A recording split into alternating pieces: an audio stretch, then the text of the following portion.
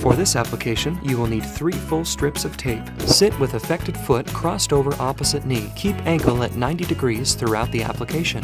Twist and tear the backing paper about 1 inch from the end to create a base. Remove the paper at the base. Apply the base with no stretch just beneath the first and second toes. Remove the remaining backing paper until you have only 1 inch or so left to hold.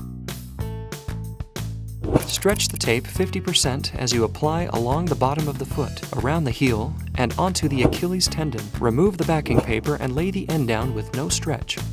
Use fingertips to roll edges down around Achilles tendon and make certain to push tape edges down on the bottom of the foot. Twist and tear the backing paper about 1 inch from the end to create a base. Remove the paper at the base. Find the spot to apply the base by measuring the other end to the outside edge of the foot. Your starting spot will be where your base lands. Apply the base with no stretch.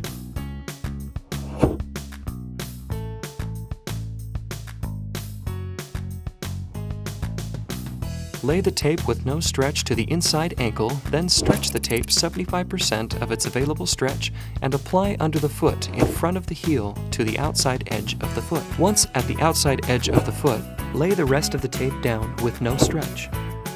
Twist and tear the backing paper about 1 inch from the end to create a base. Remove the paper at the base. Start this strip below, behind, and at a sharper angle than the previous strip. Apply the base with no stretch.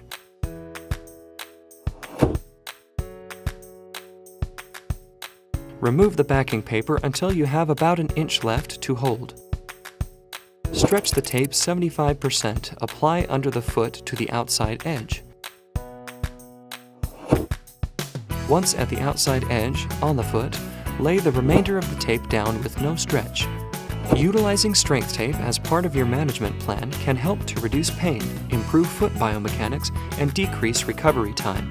Please remember to visit a healthcare professional for evaluation.